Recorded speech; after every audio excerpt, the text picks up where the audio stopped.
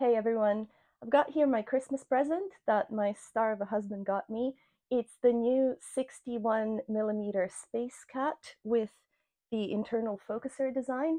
I have the old helical focuser version of the 51mm SpaceCat, so this is a bit of an indulgent upgrade, but I've gotten along with it so well, and it has a little kitty in a space helmet, and it makes me happy. One thing I needed to do is to transfer the electronic focuser and the ASCII air from the 51mm scope to this one, where previously it was all on a black cat ring. I found a diagram online on how it's done, and there's a great video of somebody doing it on a GT81, which they say is pretty much the same principle, but I'm not really mechanically gifted, and I really struggle if the instructions don't perfectly match what I'm seeing. So I was really put off by the fact that it wasn't really 100% matching, and I felt like some information was missing. So this video is for people who are like me and who need to actually see the steps being done. Sometimes it's really hard to record things really close up, and my hands have been struggling with the wet and cold UK weather we've been having, the glamorous life of a musician. So, but hopefully this will be at least a little bit helpful. Anyway, my first issue was that I thought logically I would have to go through this knob here, the fine focus knob, but if you remove the fine focus knob, it doesn't reveal the shaft for the EAF.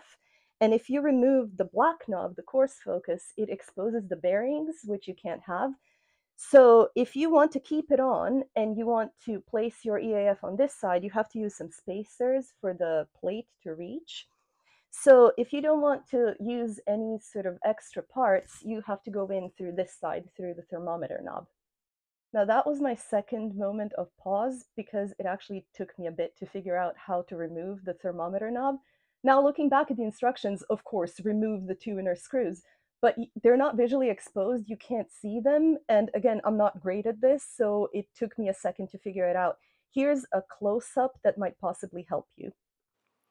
After you remove the one visible screw underneath the knob, you have to rotate the focuser knob slightly, and in that same hole that you just removed the screw from, it will reveal two other grub screws that hold the thermometer in the shaft. So you place the Allen key into the hole and turn the focuser knob slowly. You'll feel the Allen key sink into the hole a bit when it gets into it, and then unscrew that screw. Then lift the Allen key a bit, place it into the hole again, turn the focuser slowly, and look for the second screw to undo. This should now allow to remove the thermometer knob and reveal the shaft for the EAF. Now I've got the coupler for the focuser and I'm attaching it to the focuser shaft. I'm using the same grub screw hole to tighten both grub screws on the coupler.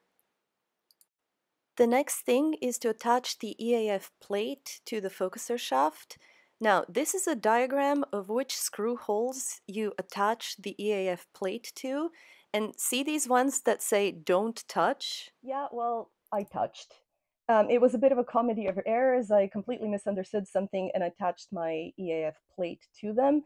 Thankfully, they are just there to add or remove twists to the focuser for smoother handling, so everything was fine.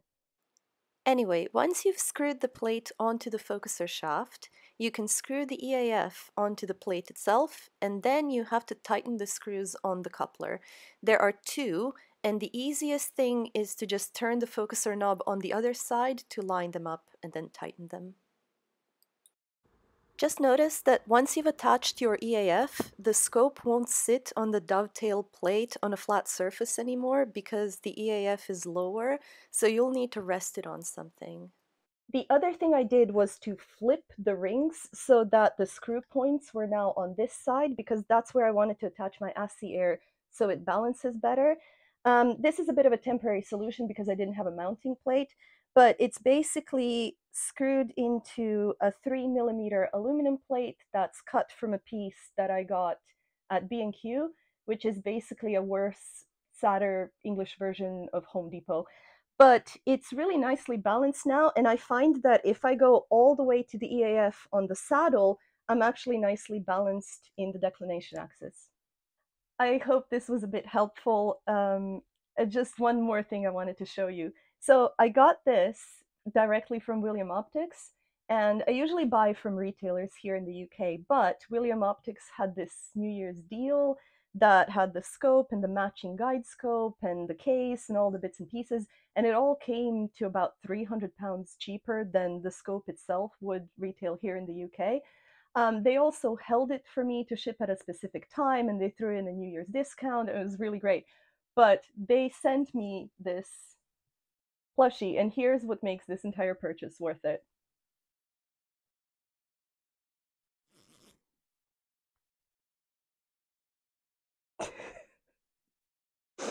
Okay, bye. Clear skies.